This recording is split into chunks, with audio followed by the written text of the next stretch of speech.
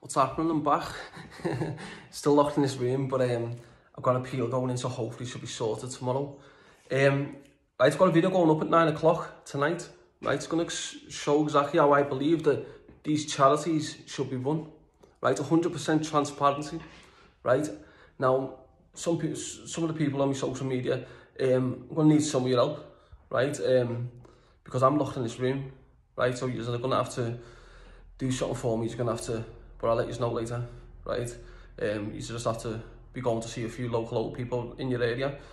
But yeah, so I'm going to need your help later because I can't move from here. I'll finance it and we'll what's name. But you do your part by going to see these old people for me, please. And that's what I need. But I'll speak to you about that tonight at 9 o'clock. Now, the other reason why I've come on here is these charities, right?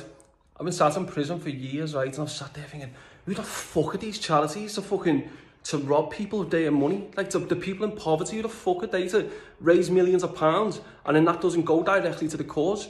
Right, these charities need to be 100% transparent, right, forced by the government to be 100% transparent.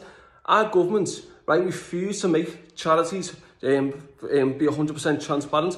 Why? I don't know. All I know is that there's big amounts of money being made by these fucking fat cats who are living in their fucking mansions, sailing along in their fucking yachts, while these people are living in poverty, hungry, starving. And you sit there and you think, how is that right? How is that right? Now, by law, the government's law, right, only 10% needs to be, so 10% needs to be donated to the cause. A charity can keep 90% for what they call admin fees, right? Now, as far as I'm concerned, you don't need to keep 90% for admin fees, not whatsoever. These charity bosses are paying themselves £150,000 wages, right? As far as I'm concerned, that's a business. If you're paying yourself £150,000 wages out of charity money, then that's a fucking business.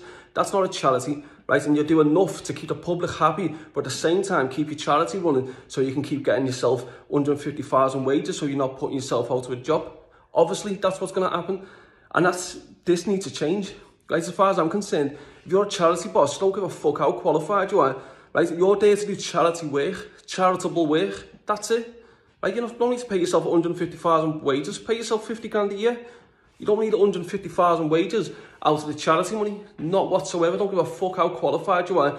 If you want to get £150,000 wages, then go and get a job somewhere else. Don't be fucking working for a charity. Simple as that. And that's a fact. I'm just stating facts here. Some people might not agree, or would you need someone qualified? Yeah, you might need someone qualified, but I'll tell you something, there's plenty of people who are just as qualified as any of these big fat fucking CEOs of these charities, right? Who would happily do it for £50,000, not 150, right? Of course they've got to live, and that's why I'm saying to you, you've got to give them, but there's £150,000 excessive. Now, let's move on to the GoFundMes. Right, I've seen a lot of people setting up GoFundMes, and what do they do with it? They fucking raise a few thousand and cash it out, and they keep it when they're saying it's going to donate it to people in need. As far as I'm concerned, you do that, you're just as bad as a fucking nonce. Fact, right? Now, at the end of now, here's the thing. There's a guy called Billy Moore, right? Who's doing a GoFundMe. If you don't know him, go on his Instagram, Twitter, YouTube. Him and Joe, 100% fucking boss guys. The two of them, couldn't fault it to the both of them. They do brilliant work. Every penny what they raise goes to Alder Hey Hospital, who do a fantastic job as well, saving kids. Right, Billy Moore's currently raising money for Alder Hey Hospital.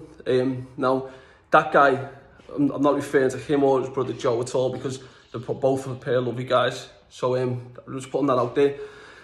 But obviously there is other GoFundMe accounts out there that say they're raising money for let's say community centres or something, and then really they just cash it out. So yeah, this is what I'm saying to them. So this video tonight is going to be to show you what transparency means, right? How transparency should work, right? So transparency should be a charity should be able to prove where every penny their money's gone to. So if they've raised £100,000, why there's no reason why they can't do videos, back up where every penny's gone to, backed up with receipts. Absolutely no reason why they can't do that. The reason why they don't do that is because out of 100,000, they'll keep £90,000, the charity, divvy it out between themselves, and then 10,000 that go to the cause. Now let's say hypothetically it's going to Africa, right? So this country raises £100,000, right? And then the charity keep 90,000. The other 10,000 go to Africa. By the time that gets creamed off the top, 9% gets taken, 1% goes down to the slums. Now the person who's dealing with the slums then takes that 1%, just buys a little bit of food, enough to keep the people happy. Now the people in poverty, they're going to be hungry.